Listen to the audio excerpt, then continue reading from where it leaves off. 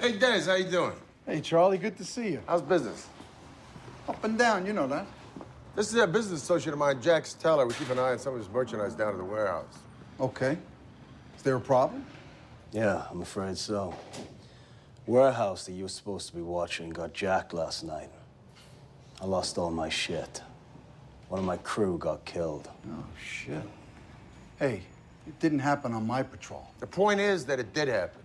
I'm on the beat, Charlie. I can't stay there all night. You know that. Would you see anything? Anybody out of place? A car, a van, a bike? What? Our guy Quinn said the back door was kicked in. You see that?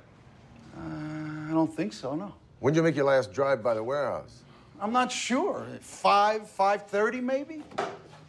Jesus Christ! How'd you do that for? Oh, I don't know. I'm not sure. Maybe.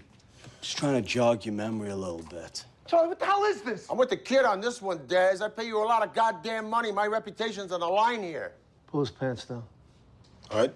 Pull his pants down. What are you gonna do? I'm gonna shove this flute right up his ass. I was just thinking beatdown, but that works too. You are so gay. Just gay enough. Jesus Christ! Come here. Jesus Christ! Let go! Jesus, Charlie! I'm a goddamn cop. You can't let him throw us. Well, you think that's working in your favor right now? At least grease it up a little bit. No, I don't want him to enjoy it. All right, goddamn it! Shit. All right, I got a call from somebody. Said they paid me $2K to avoid your warehouse last night. I didn't know they were going to off one of your guys. Where did they call you? On my personal cell.